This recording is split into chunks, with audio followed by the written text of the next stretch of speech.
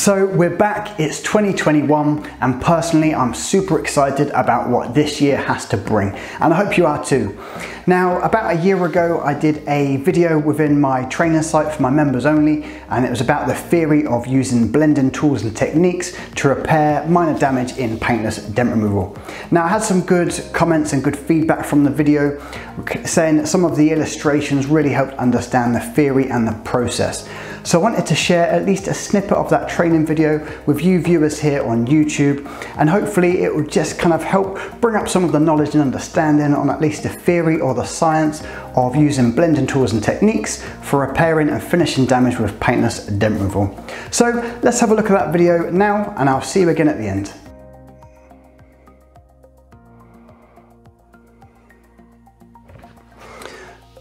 So here on our kind of panel, you've got a slight crown or a ridge, and this should be roughly flat, but potentially a low spot down here.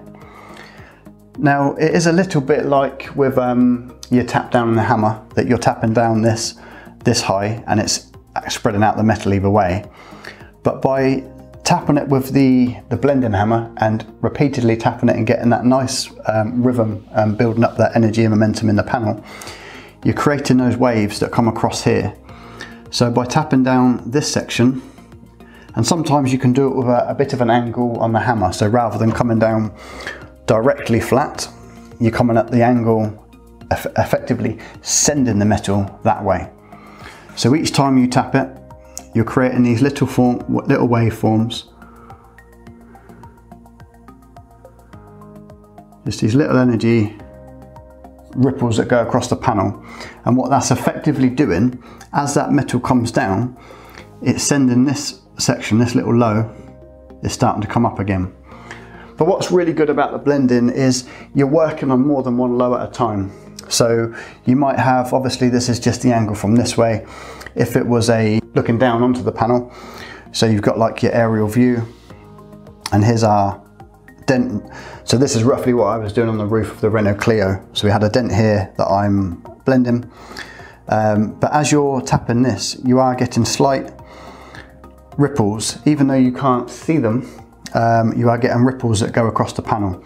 So you can have a low spot just outside the dent area, and those same ripples in that ripple effect, the waveform, are going to send energy across and start to lift those lows a little bit.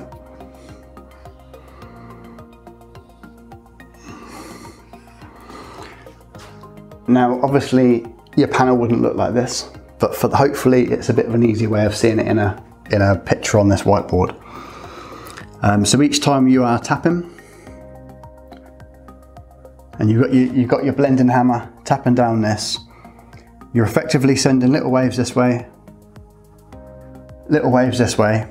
and each one of those waves just gradually starts to bring that up.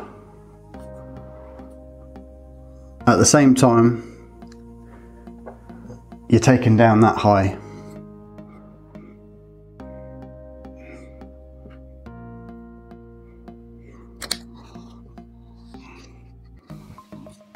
So over the process, obviously, for example, again in the video blending part 1, we are working at the edge of a panel. So once you've got that kind of fold, or the edge where the roof comes down in my video example, the energy can't go further than the end of the panel or the tight spot in there. So as you're tapping, although we're tapping on the front left corner, the energy stops when it gets to the ridge, but continues on very lightly and probably just fades out right across to the back section of the panel. So if you were to pit like a marble or ball bearing at the complete opposite side of the roof panel and start tapping diagonally the other corner, it's going to send enough energy to move that ball bearing or marble from one side to the other, just by that slight vibration across the panel. So hopefully that explains a little bit about the theory of blending, with it being more of a technique in the hammer process and creating energy and waveforms, as opposed to the just tapping down the high spots and evening out the lows.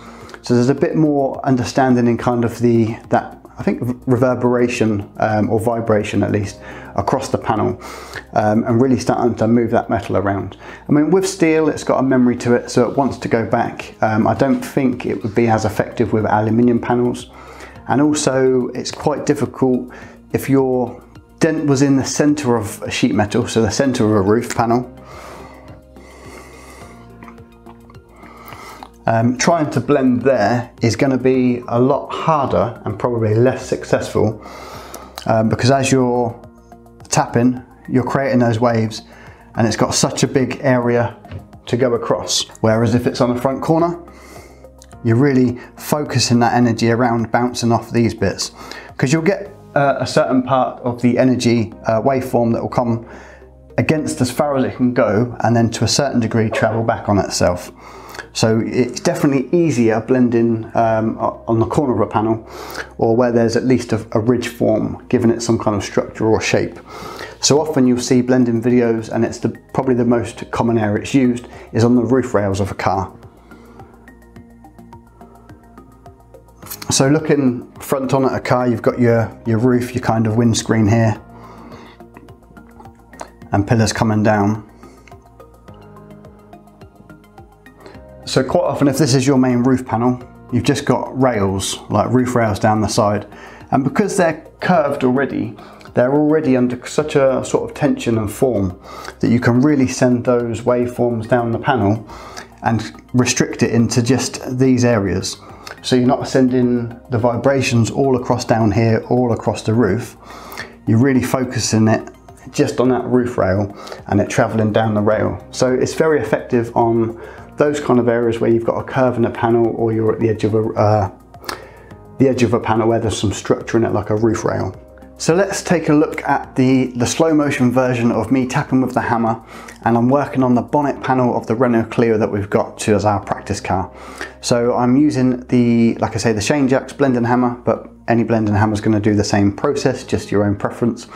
And hopefully the slow-mo shows the way that the hammer is bouncing off the panel and creating that kind of vibration. So let's take a look at that. So first we do it in real time, and this is me just literally letting that hammer drop against the panel. And then as I speed up a bit, which simulates the actual process, again still in real time, just that tapping. But in this next clip, I really slow it down. So using that slow-mo, you can see, just see the difference in the way that that's tapping the panel and that bounce back. And we'll do a slightly different angle, and again, slightly slower.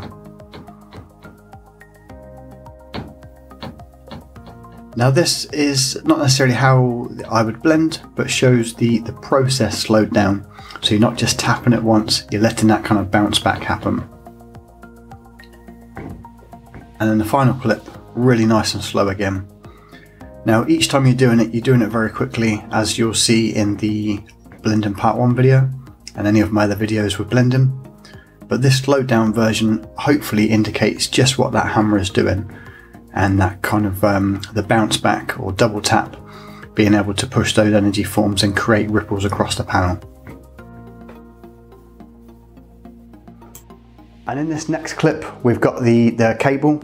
So what I'm doing basically is holding out, I've laid out probably 10 meters of cable length, and I'm holding one end of the cable, pulling it up and whipping it, sending a energy or sending that waveform across the cable. So let's watch that, and you'll see that in slow motion as well, and hopefully really kind of illustrate just that momentum that can be carried across the cable. So here I've got my blue extension cable laid out, and I'm just doing it in real time. You can see just how fast whipping that cable across and sending that wave across, and again speeding it up like you would do in the blending process.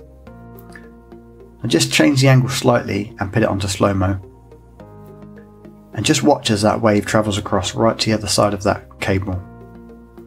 So this indicates what you're doing with your blending hammer on one side, and as you're tapping it, you're picking up and creating a waveform that then travels right across the other side.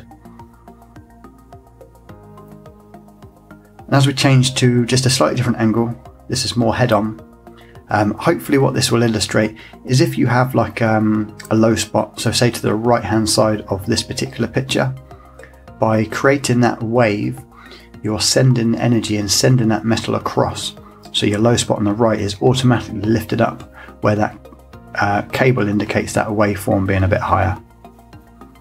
So just watch it once again.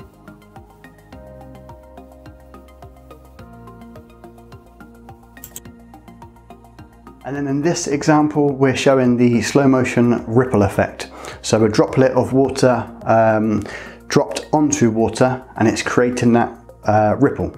So you get a real perfect circle ripple that spans out from the point of impact.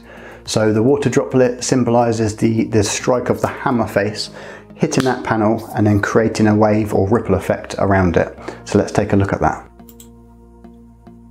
And as that droplet of water comes down, it hits the water, creates that impact and splashes, you see that ripple that's just traveled across the panel. So this indicates again just another version or example of a waveform and the way it travels. So the video clip we just watched is taken from part 1 of my 5-part video series specifically on blending. Now the full series is available over at our site learnpdronline.com, but it is available for our members only. But the good news is later on this month we are reopening our training site. So if you're interested in learning a little bit more about paintless dent removal, you can head over to our site, join the waitlist, and you'll be updated as soon as those dates and prices get released. Now I really hope you have found the video useful and enjoyable. And if you have, don't forget you can hit the thumbs up to like the video.